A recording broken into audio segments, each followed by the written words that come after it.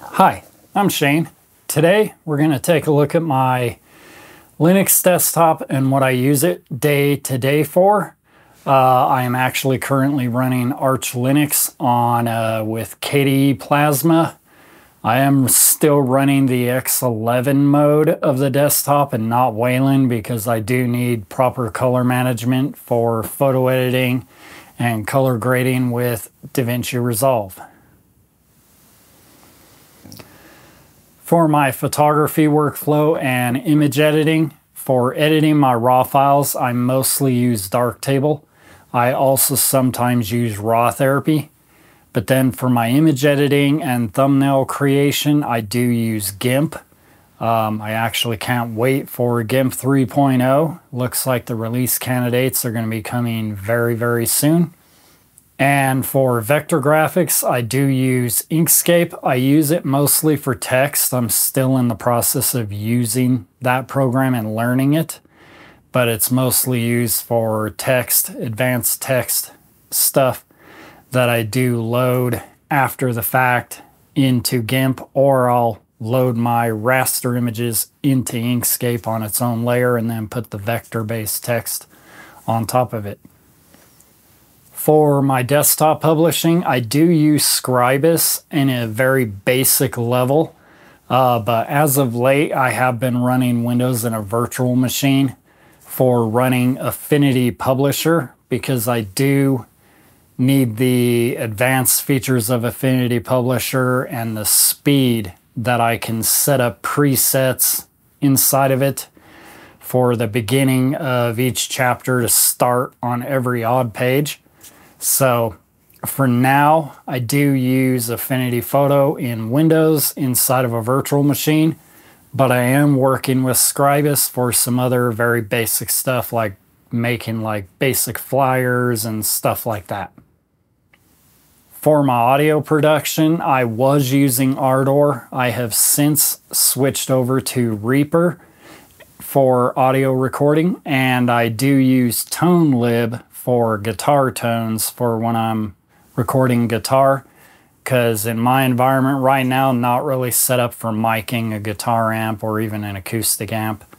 I do use Pipewire with Pipewire Jack installed on my system, and I do use QPW Graph for moving around my routing of different things so I can route a guitar through ToneLib and then run ToneLib into Reaper. But then I can also run a DI track from the guitar directly into another track inside Reaper. So I can have a DI track to vent to if I don't like the tone I get initially. If I decide to change my mind, I can then just reamp the DI track using that. So I make sure I always have a DI track that gets recorded alongside the track with effects. But with the recent 1.0 release of Pipewire, I did read some notes from the developers. They are working on some more stuff in Pipewire for pro audio under Linux. So I do look forward to that. I hope they do develop a tool like dedicated like QPW Graph, but something kind of like QJack CTL, which you can use with Pipewire. But I don't even bother starting a Jack server because Pipewire just works. But I'd like to be able to set my sample rate and buffer size before I even open Reaper and have it carry over to Reaper like it would have done using Jack. But it looks like Pipewire is heading in a great direction, and I look forward to using it. And with more and more software coming out for Linux, like PreSonus's Studio One, hopefully some more of the VST plugin people port more stuff over to Linux native. I do look forward to doing that. I have been using Linux on and off since 2004. Mainly kept Windows around for my early photography work and gaming.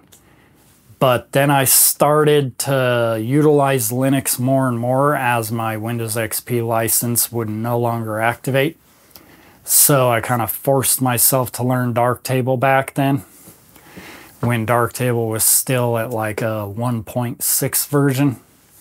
But then Valve announced Steam for Linux, so I started to game on Linux during the time when the game had to be native to run on Linux.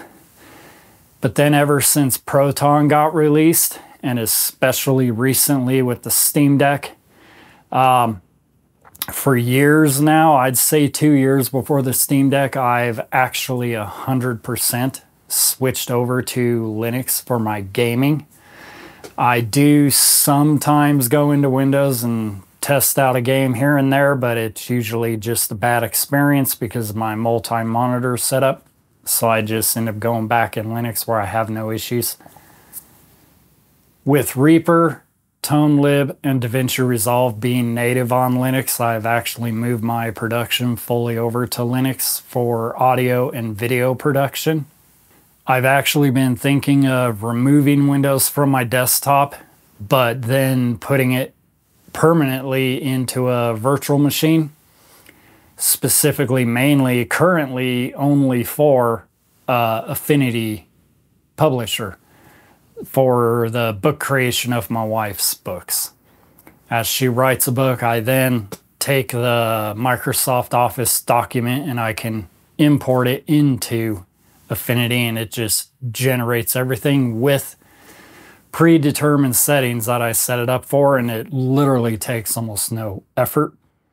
Hopefully Scribus will advance a little bit more and start supporting some of those features without crashing with very large page counts. But let me know, what do you use Linux for? Do you use Linux for any professional work, or do you do some music creation, artwork creation, maybe with Krita? Let me know in the comments, and I'll see you in the next video. Thank you. Bye.